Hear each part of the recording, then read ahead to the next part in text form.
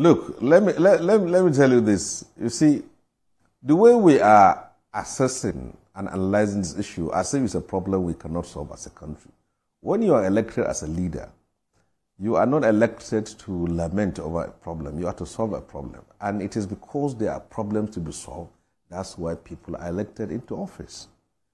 I cannot imagine myself presiding over an executive position and seeing banditry without being in the front line to fight it. Take, for example, now, the bandits that come into Kaduna State are mostly not from Kaduna State.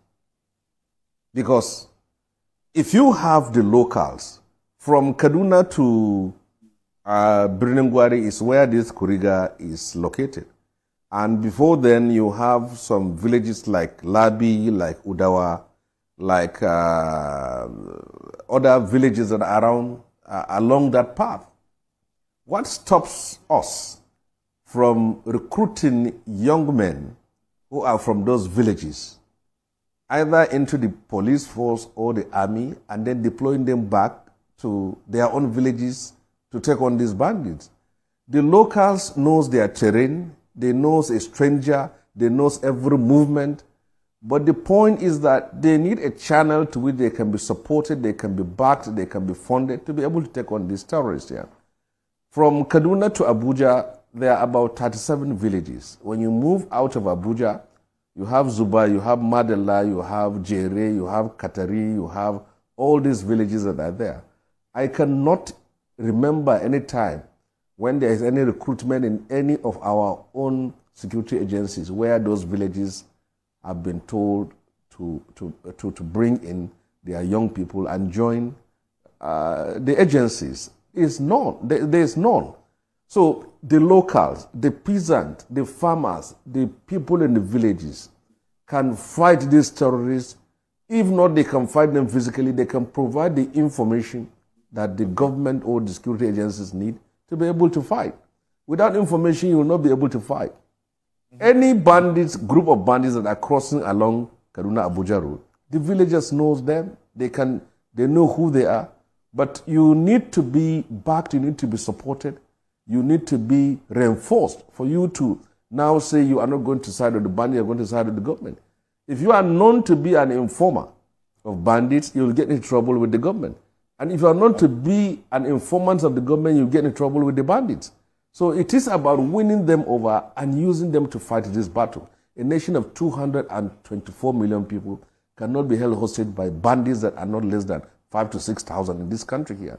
We are bigger than that as a nation. We can achieve that. Who are they? This is a battle we have to fight. It is the challenge of our era. All right then. And let me bring Lanre Suraj back on. Lanre Suraj, we're looking at what the senator has just said, a better integration between the people themselves who are the victims. You integrate them, you enable them.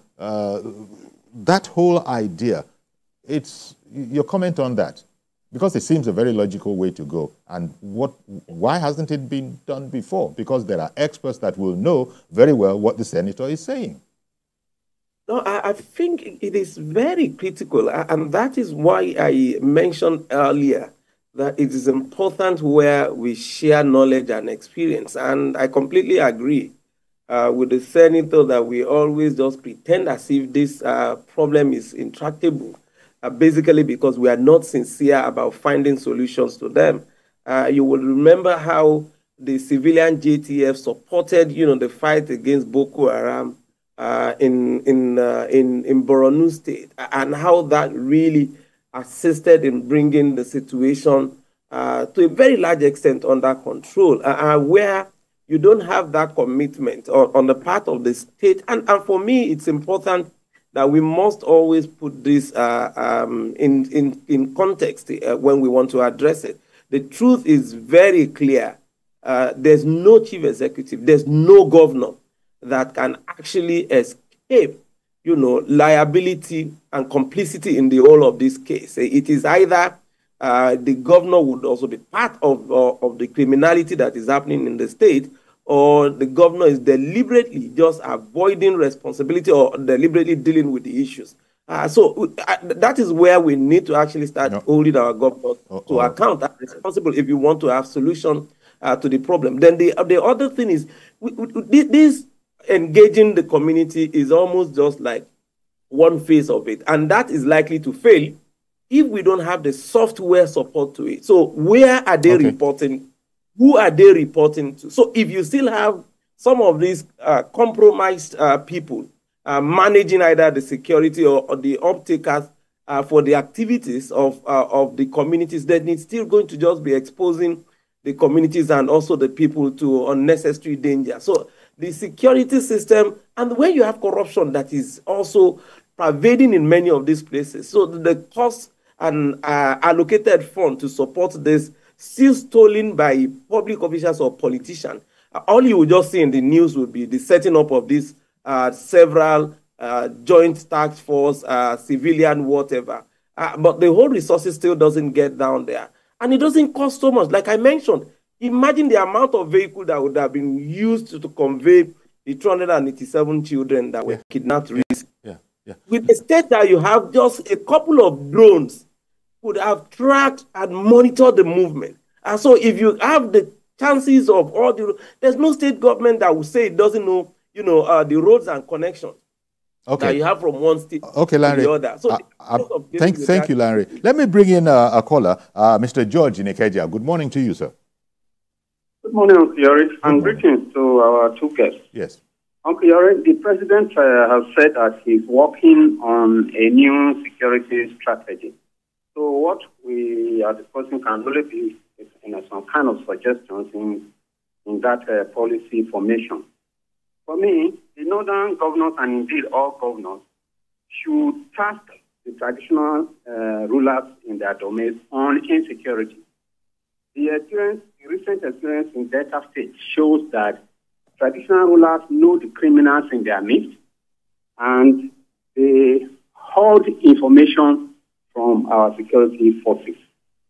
The security outfit that the Northwestern governors and indeed some other governors are setting up is good. I see it cascading to state police that the government is already talking about. Okay. But the question is, can they fund the state police adequately?